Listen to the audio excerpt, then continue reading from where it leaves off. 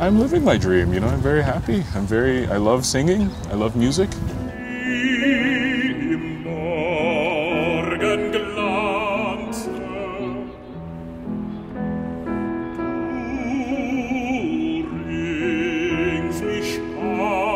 I love people, you know, I love to travel and walking around and seeing the English garden all the time. It's just amazing, so I'm happy and I'm living my dream quite.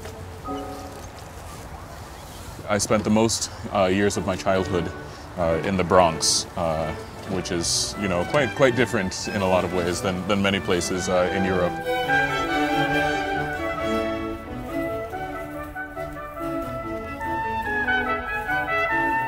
When I'm hiking, I think about a lot of things. You know, I certainly, you know, can think about my life and everything like that. But it's also really important for me to think about the music as well. It sort of creates a blank canvas, you know, for me to just kind of project my thoughts on. The trumpet shall sound, and the dead shall be raised, and the dead shall be raised incorruptible. When you come here, you know, obviously you understand very well, you know, the history, because it just surrounds you. The buildings that you're walking into, there's so much history. Of course, you know, it's just amazing to be here and to realize that this is where it all was. Yeah, where it all was created. And we shall be changed,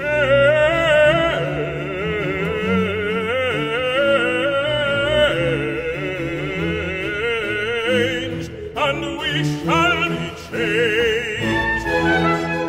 I decided to go to college and I wanted to study astronomy and physics because I very much liked math and science. I took the first class of astronomy and I decided that it was too difficult for me and you know, that I wanted to, you know, pursue music, which I ended up liking, you know, more at the college level.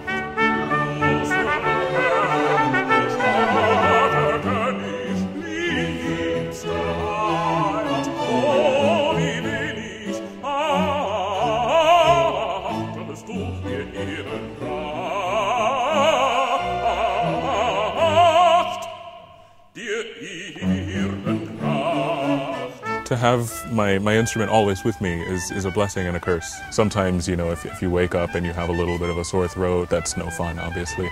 But it's wonderful to have it be one of the most innate expressions of my own humanity and of my own body.